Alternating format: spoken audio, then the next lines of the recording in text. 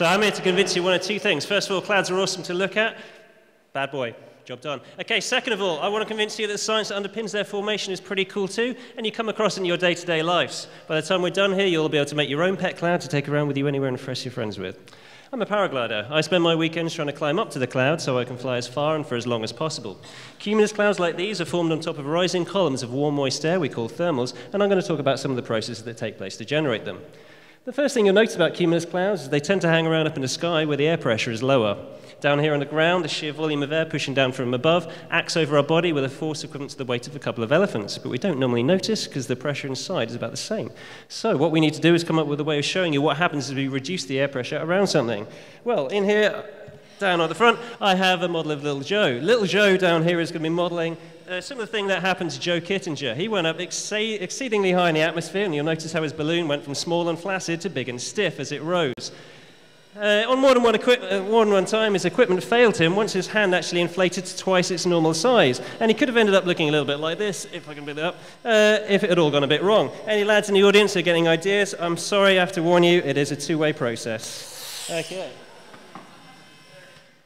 Okay, so we all know that warm air rises. As evidence of this, many of us will have seen an imposing flock of Chinese lanterns gently wafting downwind from the city to the airspace around a panic-stricken Bristol airport on New Year's Eve. Thermals work in the same way. They're like invisible hot air balloons rising up through the sky, and we try and take a ride of them on the way up. But as they rise, with a drop in pressure, they too expand. And as they expand, they have to do work on the surroundings to move it out of the way. To feel what it's like when you do work on something, if you've got an elastic band, you can pop that on your lips now. Okay, what I want you to do is give the elastic band a little bit of a stretch, wait for a second, and then release. You'll notice as you pull it apart, doing work on it, it heats up. And as it does work to contract, it cools down. So when you do work, you can cool down.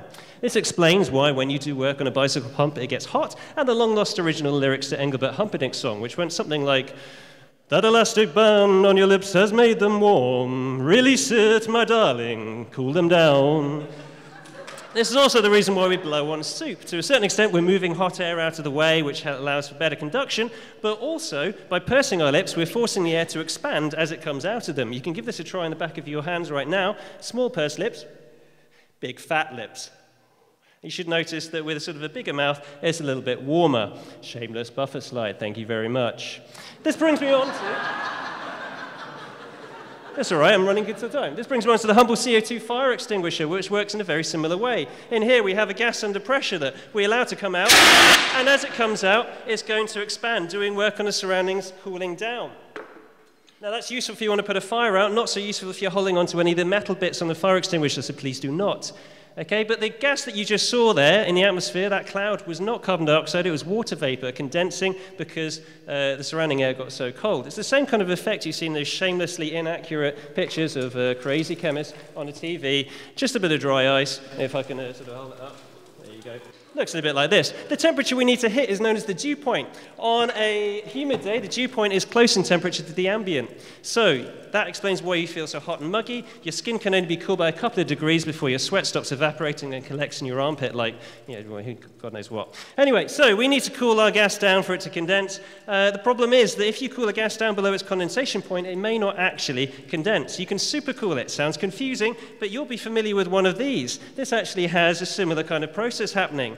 The insides of the packaging are very smooth. What we need to do is provide small particles or imperfections to act as a nucleus for the formation of a crystal. Same kind of explanation that explains why you can see these bubbles that you can't actually see on this screen forming in the same place in the glass.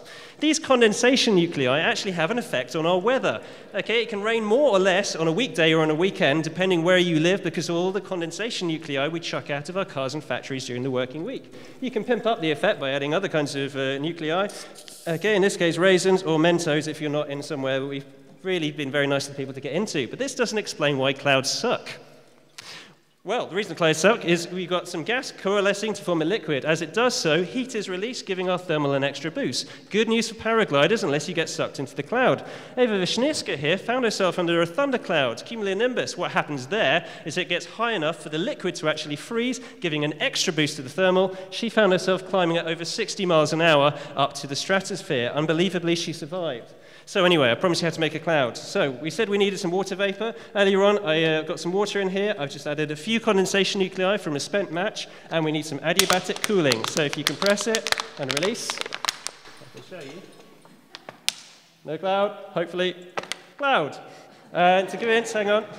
Just to make absolutely doubly sure, sorry. So,